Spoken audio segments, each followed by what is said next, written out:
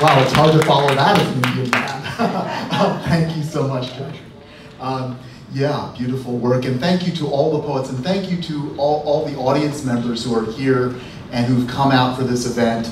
And I really appreciate you being here, because we create memories through presence, and that doesn't happen on the smartphone. You can go 8 years on Facebook and it will not count for one night of being with other people. And so, you know, we can talk about relationship, I think, is the ultimate binding force. And so I think we're creating relationship and we're creating memory by just being here. So again, everyone has to buy a book. All right, so that's a mandatory event. So please support Shizway's tireless efforts and Harvey and B's tireless efforts at Eastwind by buying a book. Again, my name is Ravi. Chandra. I'm also starting up a series of lectures on compassion, self-compassion, Asian American psychology, narcissism, and technology over the course of the next 8 weeks. You can go to sflovedojo.org to find out about those. Those will be in Japantown. So the excerpt that's in the book is from my book, Face Buddha, Transcendence in the Age of Social Networks. And it's about, it's a memoir excerpt of my migration story from India when I was just 18 months old to the Deep South and to Michigan. So encountering racism, struggling with identity along the way. But I'm not going to read from that. I'm going to read a poem that's a recent poem, and it's about how ideology can separate us, and ideas and religion come between us. And the ultimate primal religion is, of course, love. And we've gotten away from that with houses and possessions and surrounding ourselves with things, as opposed to being related to each other in a communal space. So I think this poem is about how people get separated. It's not quite autobiographical, but you'll get it. I'll just explain one word. It's called sati.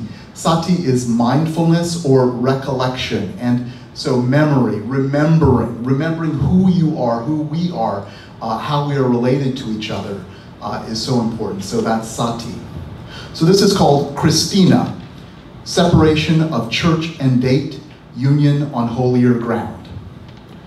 She wanted me, I wanted her, we were the unwanted. Asian American wantings, wantlings, invisible unseen wanderings, waiting for deliverance, blind to ourselves. She thought she'd been found in Christ, that only Christ could see her, only he could cure her of shame and loss. Her need created convenient blind spots to his empire of damage. She thought she'd Christianize me, civilize me, mother me, give me a lesson plan, make me right with her, Jesus, make me right with her.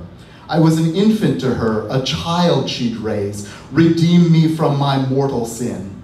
I didn't want redeeming, all I wanted was belonging. We found it in each other's touch, belonging made of longing.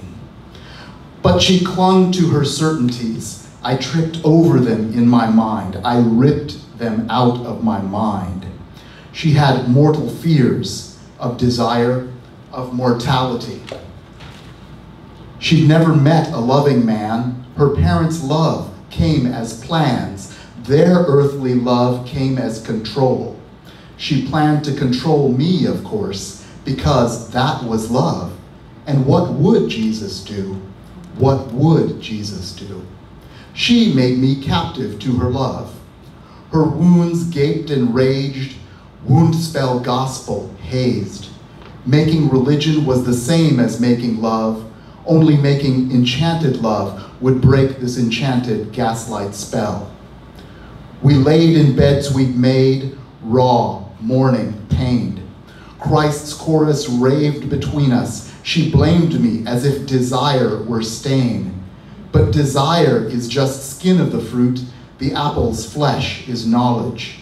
Nourishing ourselves on lips and breasts is how we learn what love is.